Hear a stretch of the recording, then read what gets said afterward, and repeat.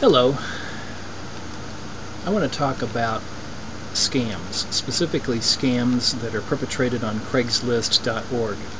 Many of you are familiar with Craigslist.org. Actually, I think it's a great website. It's an international website. There's all kinds of things that you can do on Craigslist. You can buy and sell all sorts of things on Craigslist. You can do all sorts of things on Craigslist.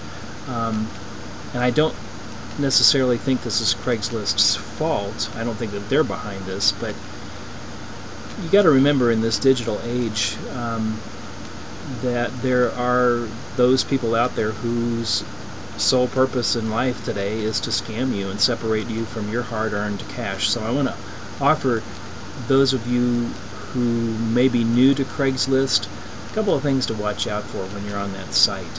First of all, I am a musician. I do music among other things, but I am a professional musician, and frequently I advertise my music services online. And one thing that I've noticed is that people will, in response to my ad, will email me all kinds of junk. Most of it's illegal. A lot of it's that Nigerian 411 stuff, or bogus links to things that could contain malware, and if you click on those things it could really screw up your computer. I get bogus listings for bank account information all the time, and I'm just really tired of it. I'm tired of having to read my emails so very carefully. I mean, with most email service today, they have some really great anti-spamware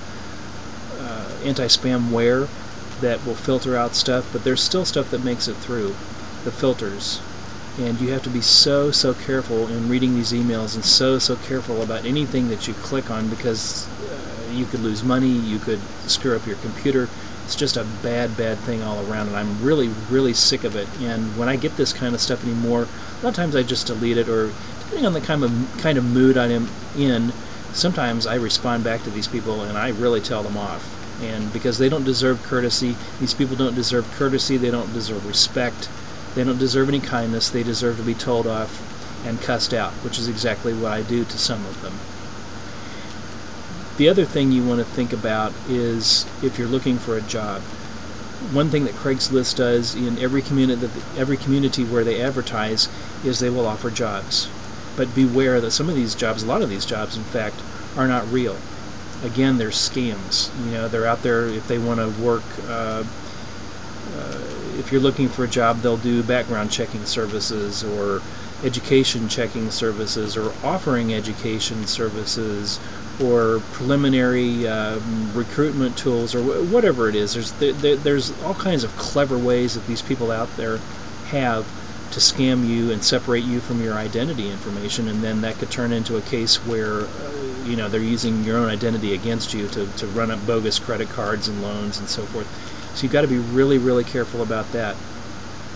One instance that I recently ran into was where I was looking for some extra income, and I responded to an ad from a company that looked like they were looking for customer service people, and the way they worded this ad was very clever, because they made it appear that if I was accepted by this company, that I would be looking at either a weekly salary or an hourly position in exchange for working for this company, when in fact it was actually a business opportunity. And I don't have problems with companies that are soliciting business opportunities, but this company was purposely, in my opinion, purposely deceptive in where they placed this business opportunity, because there's a specific place on Craigslist where you can do so. But did they do that? No. They went to the help wanted section, the job or employment section, and made it look like it was a paid employed position. That I have a problem with. And when I talked to the so-called recruiter, I told her that. I said, you've done this on purpose. This is deception, and I don't appreciate it, and I'm not going to pay for a job.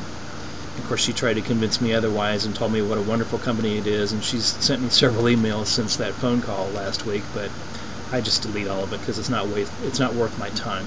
So those are a couple ways that you can protect yourself when you're dealing with Craigslist or other online communities.